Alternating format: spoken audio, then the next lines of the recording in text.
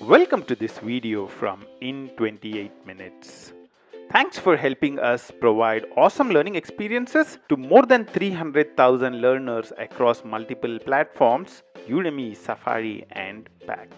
Let's welcome our lead instructor, Rangarao Karanam.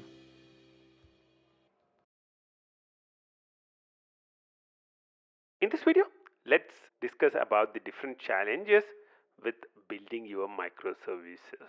We'll start with the problem number one, which is bounded context. What do I mean? Earlier, we said instead of one big monolith application, we would be building about 5 small microservices, or 10, or 20, or 100. How do you identify the boundary for each of these microservices? How do you identify what to do in each of these microservices? How do you decide what you should do and what you should not do? The thing is, for new applications, this is especially much more difficult because probably you don't really have the business knowledge to be able to establish the right boundaries between these microservices. What I found in my experience is deciding the boundaries of microservices is an evolutionary process. It's not something you would get it right the first time. It's something which you need to play around with, try and follow domain-driven design, try to identify the right boundaries for the microservices based on the knowledge you have at that point in time. The important thing to understand is as you keep gaining knowledge, you should put that knowledge back into the microservices, into deciding what is the right boundaries for these microservices. The next important challenge for microservices is configuration management. We said we would have 5 or 50 microservices. These microservices have multiple instances in each environment and there are multiple environments. So let's say there are 10 microservices with 5 environments and let's say 50 instances. So we are talking about basically tons of configuration, and that's a lot of work for the operation team to maintain. Third important challenge is the dynamic scale up and scale down. Establishing the technology to be able to do that. The loads on different microservices will be different at different instances of time, and at particular instance I might need 2 instances of microservice 2, but later at a different point in time I might be needing 10 instances of this. So I should be able to bring the new instances of microservices up and bring down older instances of microservices when they are not really needed. All this with dynamic load balancing, because when there is one instance of microservice 1 and there are 4 instances of microservice 2, then I would want to distribute the load between all the instances of microservice 2.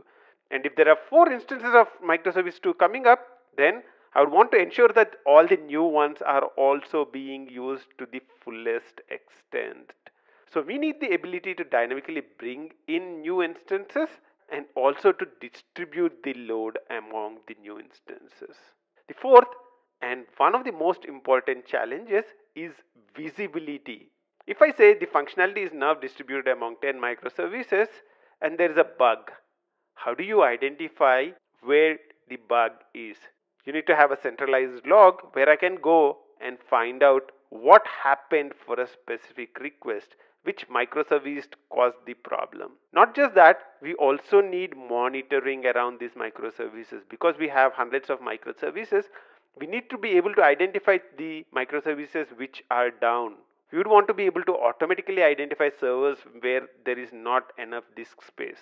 All these kind of things need to be automated. So we need great visibility into what's happening with these microservices. And the last but not the least important of them is the fact that if it's not well designed, microservices architectures can be like pack of cards. What do I mean? It's basically that in microservices architectures you have one microservice calling another, another calling another. So there would be certain microservices which would be the fundamental for the whole thing, and if that microservice goes down, then the entire application might go down. So it's like a pack of cards. You're building one over the top of the other and so on and so on, and therefore they can collapse very easily. And therefore it's very important for you to have fault tolerance in your microservices. In this video, we looked at the 5 important challenges related to microservices. We started with bounded context, identifying what is the right context for your microservice, what is the right boundary for your microservice. We talked about the problem of configuration management.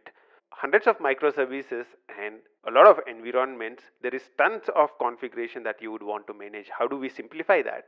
We would want to be able to dynamically scale up and scale down and dynamically distribute load among the active instances. How do we do that? We want to have great visibility into what's happening behind the scenes with each of these microservices.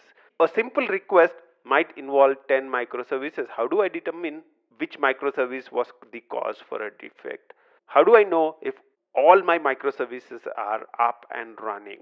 And how do I prevent one microservice being down, taking down the entire application? How do I build fault tolerance into my microservices? Until the next step, bye bye. In 28 Minutes is providing awesome learning experiences to 300,000 learners across platforms like Udemy, Safari Online, and Pact. We have clocked million hours of learning in the last few months. The question is, what do you want to learn next? We are building solutions to help programmers at all levels. You can learn programming with our awesome courses on Java, Python, and JavaScript. You can learn full stack development with REST APIs and microservices with a wide range of frameworks like Spring Boot, Node.js, React, Angular, and Spring Cloud. We have 200 plus videos to help you start your journey from a programmer to a software architect. We have videos to help you learn frameworks, industry trends, including things like microservices. Learn the best practices in architecture, design, and code quality. Thanks for watching. Keep learning in 28 minutes.